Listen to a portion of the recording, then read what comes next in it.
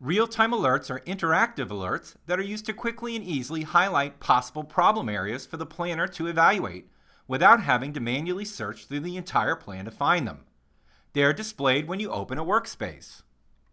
Real-time alerts are configured in the RPAS Cloud Edition configuration module.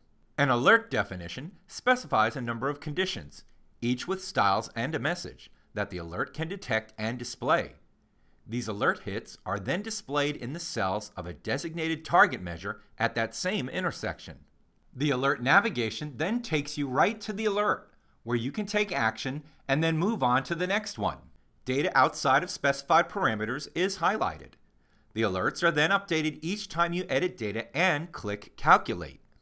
I will get started by clicking on the Quick Access toolbar. The toolbar contains an exception list that shows all the available alerts.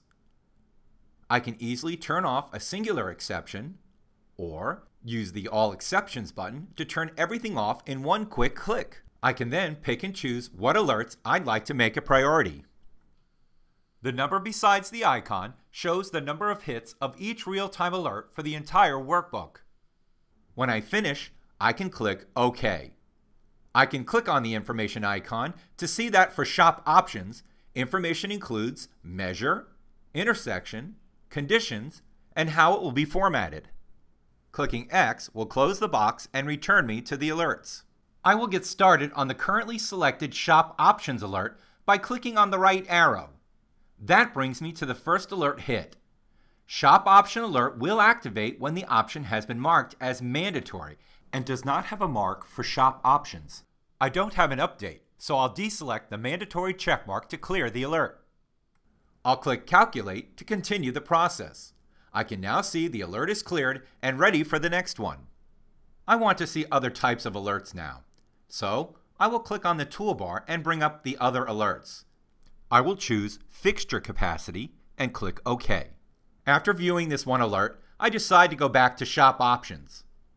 I want to make those stand out more for me, so I will right-click on the cell and choose Format. Here, in the Exceptions area, I can click the Cell Format drop-down menu and change the background color of the cell to green. When finished, I click Apply and then Save. Now my alerts appear in the new format I created. I can see that Manage Views is grayed out while I'm working with alerts. If I need to change or edit my view, I will click the Done button to come out of alert navigation mode and return to my workspace.